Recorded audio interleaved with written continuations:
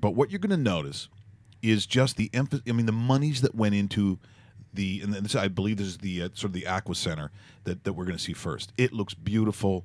The water's amazing. The sky, I mean, this is the way they did it. So they'll show you the then and the now.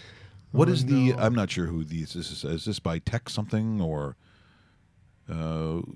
whatever. It doesn't matter. But this is what happens when you're financially really not capable of carrying on facilities once the Olympics are over. Get a load of the then and now.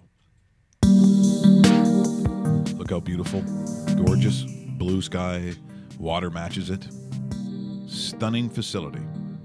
That was in 2016, and now.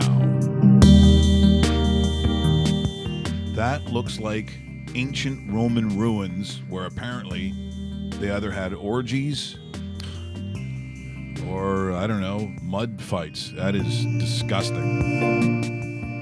Folks, that's just 2 years ago. Look at the garbage it's turned into. That was a stadium. That was a stadium. They've done nothing with it. No. Okay, so there's overlooking what was the soccer pitch, which they held the Olympic events in. Now opening ceremonies. Opening closing, ceremonies. Yep. Now it's just closed. Look at that, just sitting there, Dave. Those are obviously the luxury seats. But you can tell. Garbage turned over.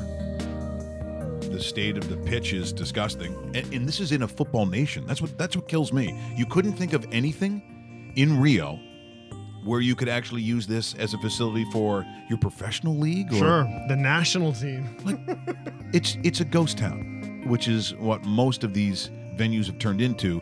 But quite frankly, the infrastructure is corrupt. Yes. The monies are just they're devoid of any sort of ability to financially prop themselves out, as this is one of the poorest. Look at that.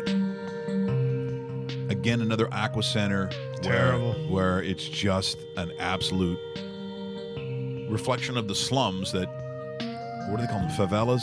You know, the barrios where they live. It's really hard to see, even from just the human perspective, not even the financial or the sports. A garbage pit. Good choice of music too, Mike. Yeah, I wrote this last night. Oh, very good. The Macarena. I think that was the stadium where apparently no one did that dance. No. All those millions of dollars and just ends up being a complete waste. What? We just become best friends? Yep.